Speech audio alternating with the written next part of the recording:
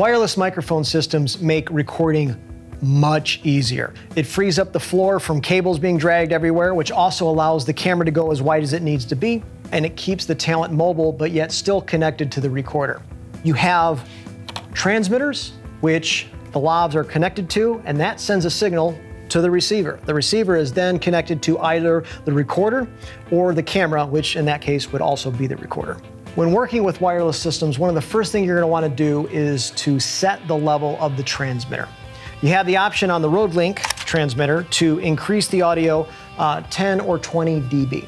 So make sure that you listen. I like to do a test recording to see what sounds the best.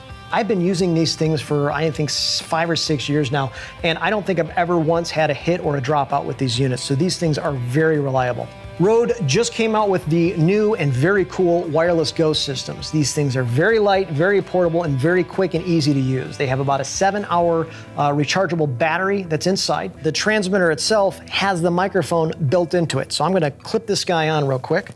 And the audio you're listening to right now is actually coming off the wireless Go system. The wireless Go transmitter also has an 1/8" jack so that you can take a RØDE lav and connect it. And I'm going to do that right now on this system. And so now the audio you're listening to is actually the lav that's connected to the wireless Go system. Another transmitter option is the XLR transmitter. And it's essentially a transmitter with an XLR plug that you can use for a handheld reporter mic, or if you want to get fancy with it, you can use these with a shotgun microphone. So now your boom operator can be wireless to the recorder. These units do provide phantom power, so you can just plug the mic in and you're ready to go. When working with wireless systems, always use fresh batteries at the beginning of the day and make sure you're checking the battery levels throughout the day. The first time you have a break or you go to lunch, check the battery levels. The last thing you want to do is get in the middle of a really good take and then all of a sudden your batteries go out on you, because then everybody's going to be looking at you and it's a horrible feeling on the inside of your heart.